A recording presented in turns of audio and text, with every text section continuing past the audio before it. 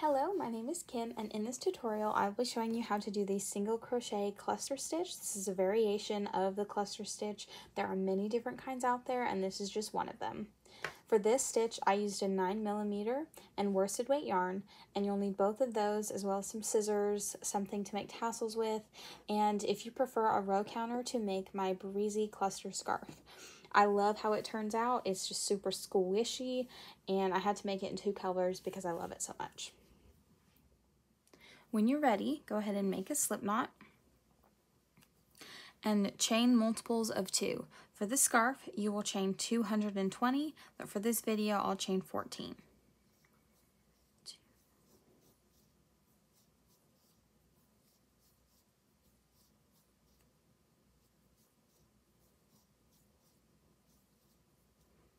Once you have your chains, you will work wherever is most comfortable for you, but I choose to work in the bumps or the 3rd loop of the chain. You'll find the 2nd chain from the hook and place a single crochet. From there, you'll chain 1, skip the next chain, and single crochet into the next. Then chain 1, skip the next chain, and single crochet into the next. Chain 1, skip a chain, and then single crochet into the next. We will do this all the way to the end of the row.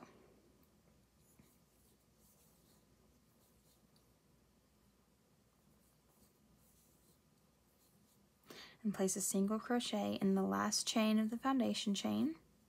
Then we'll chain 1 and turn. Now in this pattern, your chain 1 does not count as a stitch. So for row 2, we will place a single crochet in the first stitch of our row, then we'll chain 1. Now we'll notice these 2 chain spaces. We're going to work a single crochet 2 together into both of these spaces. So we'll insert our hook, pull up a loop, find the next chain space, insert your hook, and pull up a loop. You'll yarn over and pull through all 3 loops. Then we'll chain 1.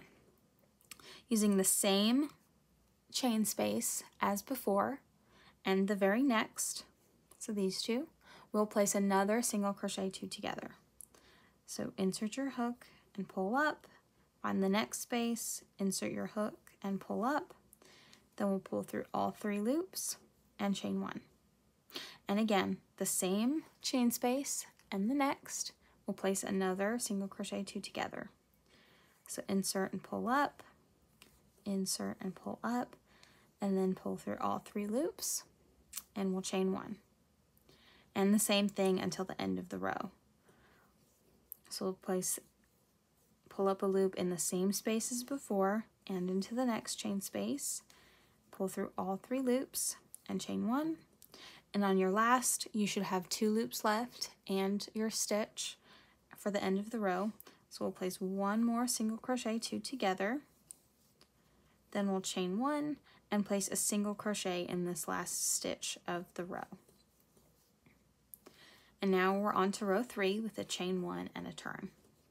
And row 3 is exactly the same as row 1, except we're working into the single crochet 2 together spaces for the single crochet, and we're just chaining 1 over the chain 1 spaces.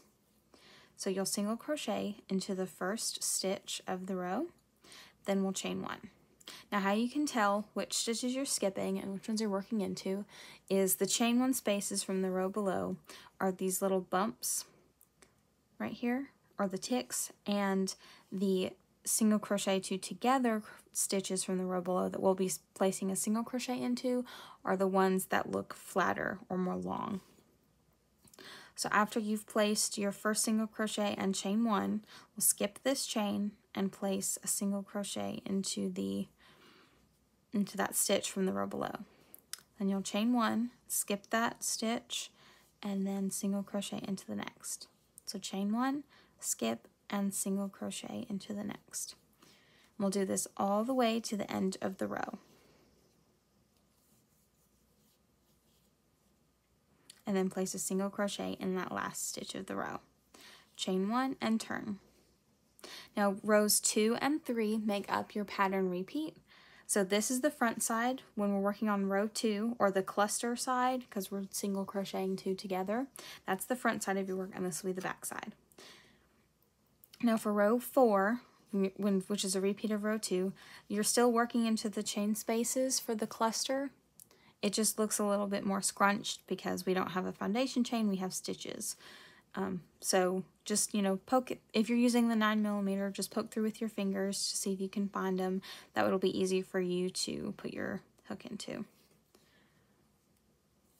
So you'll single crochet into that first stitch, then chain 1, and then start placing your clusters into the chain spaces from the row below. And I'll work this stitch up so you can see what it looks like, but for the pattern, you will work up until you have a total of 38 rows.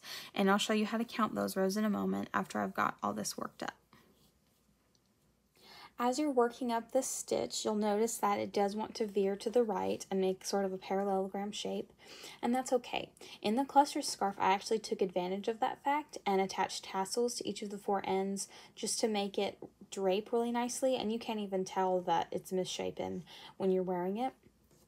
And I just really liked it, so I left it alone.